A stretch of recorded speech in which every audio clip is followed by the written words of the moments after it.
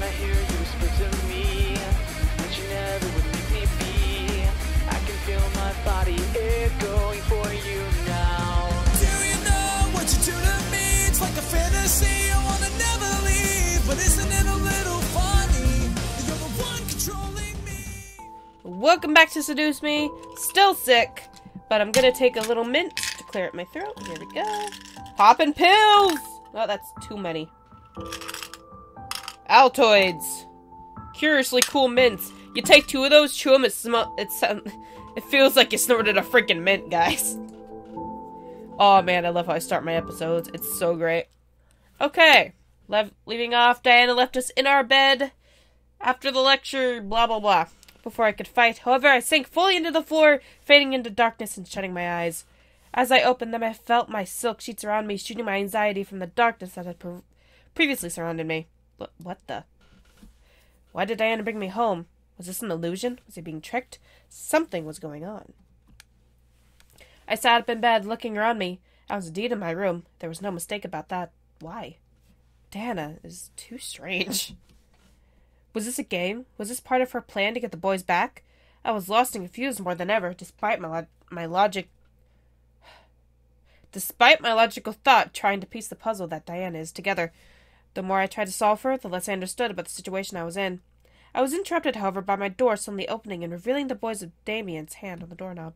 Miss, what are you doing here? Skipping school! Aren't you supposed to be in school? Yeah. Furrowed my eyebrows and stared at Damien, asking him to answer their question through my thoughts. Diana sent her back here. She invaded her school and sent all the students back home. What is that bitch up to? Seriously! Diana's playing around for no reason. Maybe it's part of her plan. The boys continued to argue back and forth about Diana, fueling an almost jealous curiosity in me. Damien seemed to be too deep within the talking to notice my thoughts, for he didn't even stop talking alongside his brothers. Why was Diana after them? Why did she want to bring them back? What was so important about the boys that she would travel to the human world to get them? What was going on? I decided enough was enough. I needed answers. Hey! The boys stopped arguing, staring at me in surprise. I held my hands and fist on my lap, mustering the courage to continue to speak despite my abrupt shout. Why is Diana here? Why does she want to bring you all back? What exactly did you all run from? Why did you run from it? Jesus! Miss, Don't miss me. Please, I need to know what's going on. I won't be left out in the talk about this. I can't even read. I want to know what I'm facing. The boys looked at each other hesitantly, unsure of what to reply. Finally, Sam pushed Damien towards bed, making him buckle and land on his knees, with his torso over the edge of the mattress. Damien, do the thing. Do it, Damien, do it. The thing? What thing? Sam, you're not suggesting. Why not? She deserves to know everything, especially if Diana is targeting her. Sam's right. I guess we have no choice then. I was getting confused. What was Damien about to do? Damien stood before climbing onto the bed with me, sitting across from me on his knees. We're going to show you everything. You have to trust me, okay? The minute you stop trusting me, the vision will stop. Vision? Just trust me. Okay. I looked at Damien, unsure what was going on, but I nodded. This was the only way to learn, and this was my chance to know. Damien gently placed his hands on each side of my head, gently pressing his thumbs into my skin above my eyebrows. I could only stare at Damien as his eyes began to glow gold and energy began to be both pulled out of my body and forced into my head. Within seconds, my vision went black once again. I was unsure of what Damien was doing, but soon shapes and textures slowly began to appear around me. I found myself sitting on a stone floor in the middle of what looked like a fancy throne room. Where am I? I looked out at myself to stand, only to see my body translucent as a ghost. Whoa! I jumped up, inspected my hands, in sudden panic. I was see-through. Why? What was going on? How dare they try to negotiate with me? Do they not know whom they speak to? A gasp ran behind. I gasped! Oh my god, what happened? And ran behind a nearby pillar away from the voice. The sound of his anger and words frightened every bone in my body, turning me into a frightened child. My lord, please calm yourself. My lord! Oh no! Calm? They're merely testing my resolve. I have more than half of a mind to send my greatest armies to take what should be mine. They are mere insects in the way of my kingdom's expansion. They merely asked for a marriage joining. So I'm to bow to them and share my land that I have so rightfully conquered? Oh, my lord. I peeked from behind the pillar to see a large demon covered in royal clothes, but buff enough to be a military commander. His rage practically emanated from his body as he growled at his servant. They are willing to give their land to you, sire. All they ask is for one of your sons to marry their daughter, whom I might add is as beautiful as can be. This is ridiculous! To suggest that I need their approval to take their land is beyond insanity. What makes them think I care about their precious daughter? Is he wearing pants? I guess. I don't know what those are. Did I mention that she is a prodigy of her kind, sire? A prodigy? Yes, my lord. Yes. This succubus is a master of her skills in magic and mind manipulation. She is said to sway armies with a snap of her fingers, despite being as young as she is. Impossible! If only it were, sire. This succubus is dangerous, but would be a great asset to have should we agree to this arrangement. The only reason she cannot faze you, my lord, is because you are the strongest demon in the plains. Is this supposed to change my mind? Yes, my lord. You are doing a terrible job at convincing me. My apologies, sire. I was lost. I could tell that they were talking about Diana, but why? Father. Oh, you're so cute. I quickly turned my head to see another demon who looked like a mere child, staring at the demon commander on the throne. Father. Ah, Ray Stroud. Fucking hell. Have you finished your training? Yes, Father. Then what do you want? What do you want, boy? I want to be with my brothers the best of the day, Father. The demon commander walked to the young demon and gripped his hair, picking him up off the ground and forcing him up to look at the snarl.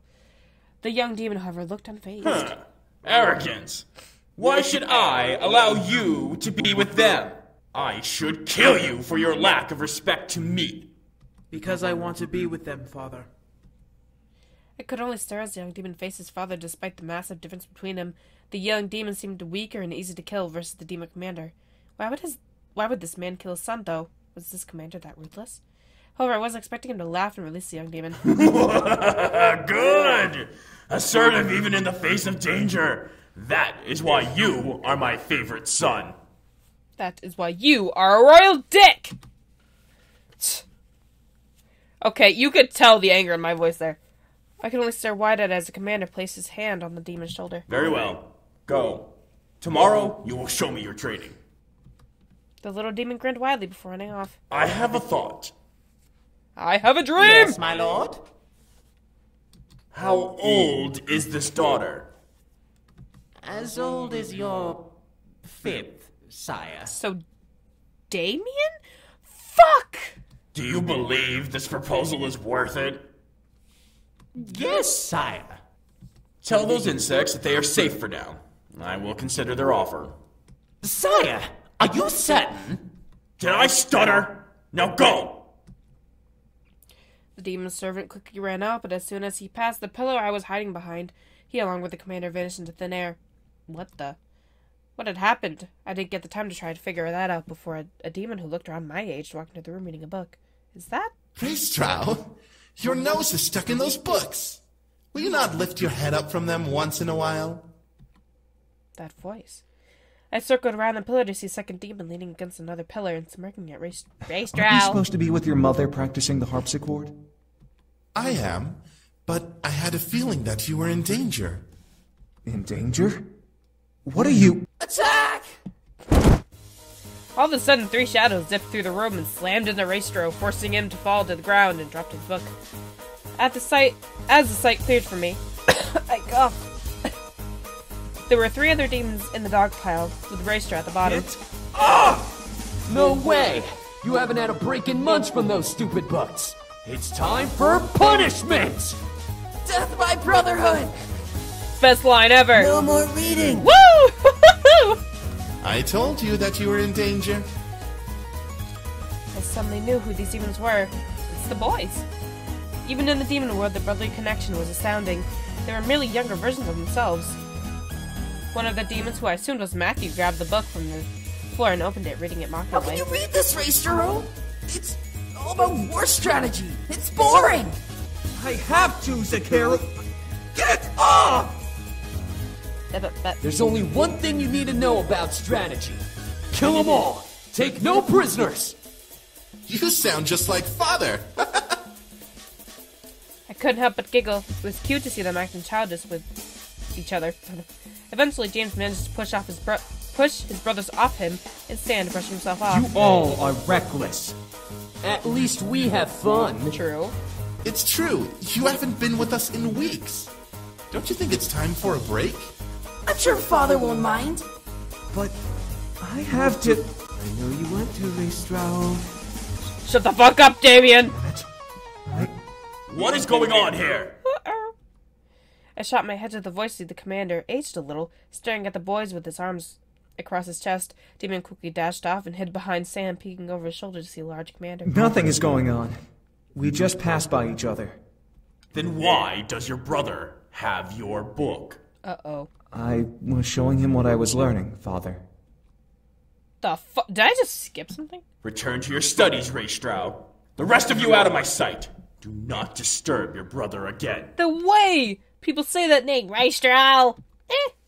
I could only stare as James gently took his book and, without looking at his brothers, returned to reading. The commander walked past the remaining brothers, growling at Sam and Damien before leaving the room. What was up with that? Don't worry about it. We'll find a way to get him back. I don't know. He's on a very tight leash. Ezra, you're quiet. He's always What did you hear? quiet. He's going to a negotiation meeting. He's going to arrange a marriage. A marriage? For who? It must be for one of us. He hasn't decided who will marry her. It's a girl from a kingdom he wants to take over. But that's uncharacteristic of him. Usually he'd just attack with the army. Whatever the case is, one of us is getting married. I hope it isn't me. Ew, marriage goodies. What about Raystro? He's the eldest. It would make sense, but having a succubus marrying one of us means that she'll be practically married to all of us. You sound very happy about that. Well, what should we do? Run away! Before the conversation could continue, the boys vanished into thin air, fading into different colored mist. They were replaced by an older Damien and Matthew sitting with each other in the middle of the throne room. Do you think we should? I remember the first episode, I couldn't even look at them because it was just so fucking funny. I really want to. I want to as well. Still, it'll be hard to convince Raystro, since he's the one about to be married, and he's the favorite. We don't know that, Zakaru. Maybe she's set to marry you. No way! I don't want to get married. I don't think you'll have a problem with that baby face of yours. Shut up, Sam. I looked over to see Sam join the duo, crossing his arms and raising an eyebrow at his brothers. What are you two talking about? We got into contact with the human world again. Come on, Ezreal. You give humans too much attention. No way! You gotta listen! They apparently have stores and books and schools and stuff! So exciting! So what? It's full of humans who piss on each other for no reason. They're no better than the devil spawn. Nuh-uh! The one we were talking to wasn't like that! How do you know, Zakaru? Because I do! What is going on here? They want to go to the human world. The human You have world? a big mouth, Sam. Raystro, think about it. You won't have to marry that girl and be the heir anymore.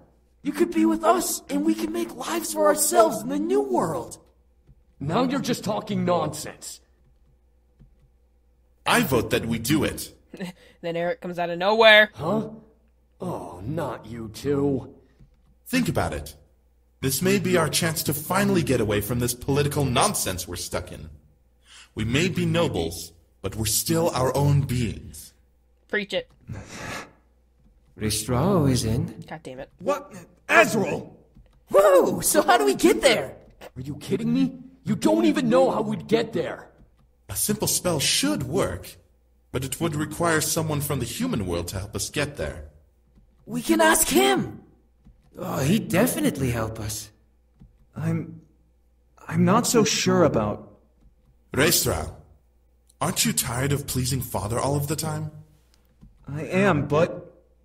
If you stay, you'll be married off and become ruler of Father's kingdom. You'll have no time for yourself or with us, and you'll be constantly at war with the other realms for power. You'll most likely turn into the spitting image of Father. Terrifying thought, isn't it? What he's saying is, get your head out of your ass and let's go. If you don't say yes, I'll drag your princely ass with us. I don't care what that bastard of a father wants.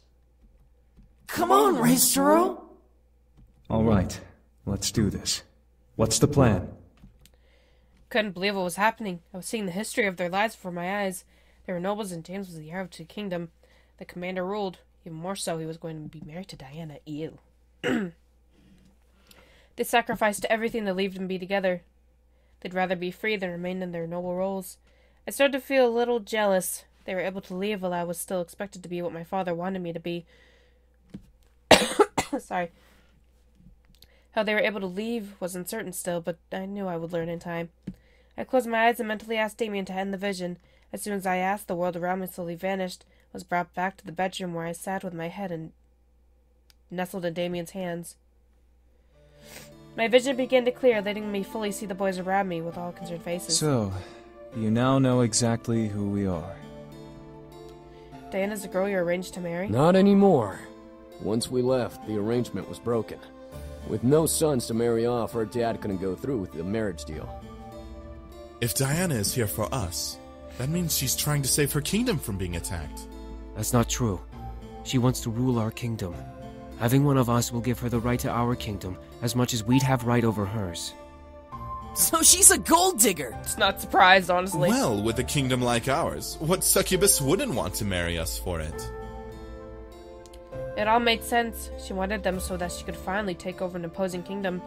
She knew that, despite her powers, she wouldn't be able to fight against her father. Their father. Psst. So she had to find another way in. That's manipulative. That manipulative bitch! Before I could continue, I felt my head suddenly get heavy and dizzy. I gripped my head, mewling under my breath. What the hey? I took too much. I'm so sorry. Rest now. There's no need to do anything more today. The boy suddenly rushed over and helped me lay back down as my vision was painted in white polka dots. I needed to sleep badly. Instantly, I closed my eyes and let the darkness consume me. After what seemed like hours, I finally woke up, slightly refreshed. My body knew that if I slept any longer, I'd be up all night, which was not part of the plan of the day.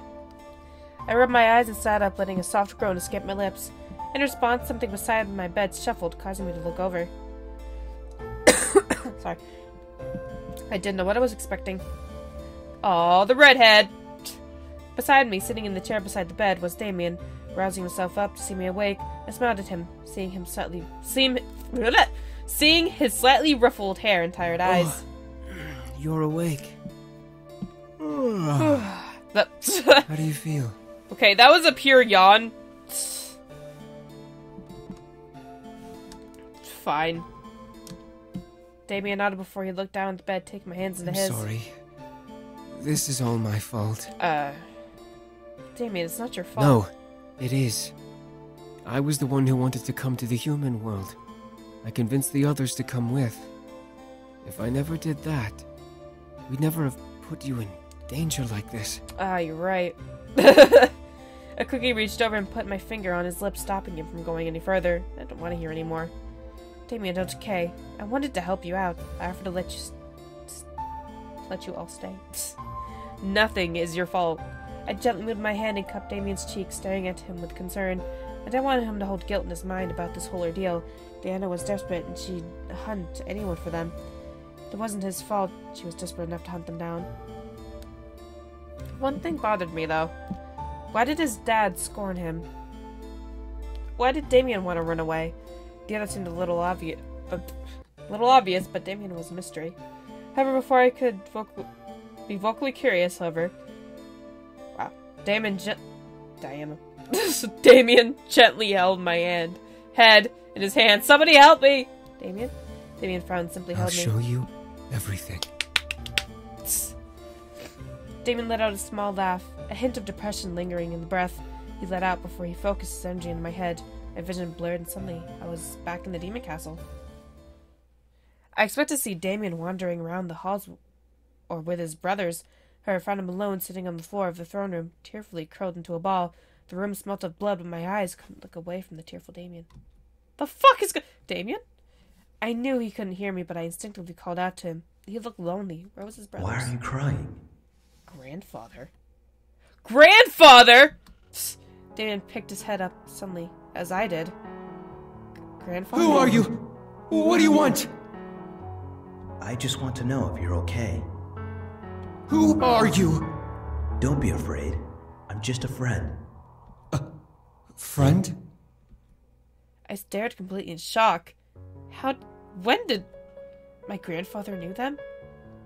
Everything started going in fast forward. I saw Damien talking to the voice of my grandfather, seeing his sad face go from happy to surprised to fascinated and cycle randomly. There were even moments when Matthew joined him, letting Damien speak for the voice in the air. It was unbelievable. Here my grandfather spoke of the human world, painting it to be a beautiful world full of opportunity. How did my grandfather know about all this? What was going on? My mind slightly spun at the idea that my grandfather delved into magic and demons. Eventually, the world around me slowed down to see the boys standing before an empty throne. They looked determined, stout, ready for something to happen. Damien stepped forward and held his hand out to the throne. Whoa! Well, that is a language. That is a language that okay. My grandfather started to chant a phrase unfamiliar to me, letting it rupture into the air around the boys. Gusts of wind started to brush through the room like a storm rushing in. I watched, however, a small tear opened in the air in front of the throne. Internet Explorer, please. Not right now. Not right now, Internet Explorer! You are done! It glowed an unholy purple color, peeking into a very familiar pink cafe. No way, that's... Quickly, Sam rushed over and drove his hand through the tear, pulling it open and making it large and revealing the Pink Lady Cafe with my grandfather on the other side. My grandfather held out his hand, ushering the boys to Hurry up, boys! I can't hold it open for long! Instantly, the boys ran through the tear, climbing through and almost crashing into the tables and chairs of the cafe. I felt myself move through as well, joining them as my grandfather closed the portal. Ooh! Ooh, pretty! Oh, it's so pink! You guys really don't fit in well in here. The boys looked around the space, almost mystified at the sight. My grandfather laughed out of breath before sitting down at one of the nearby tables. There now. Welcome to the human world, boys. Let's see. Kay, make us some coffee, please. These boys need a drink. Second, wiping my nose. I turned to see Kay, the owner of the cafe, and the only person in the room besides the boys, smile and quickly get to work on making coffee. I was dumbfounded. She knew about them? I felt myself getting dizzy at the thought, but I shook my head out and tried to focus on what was going on. My grandfather looked at the boys up and down before chuckling again. The boys must have still been speechless. You'll need a spell to cover yourselves up. Humans don't exactly have horns or parade around naked. The boys looked at each other before collectively nodding and focusing their energies. Nice!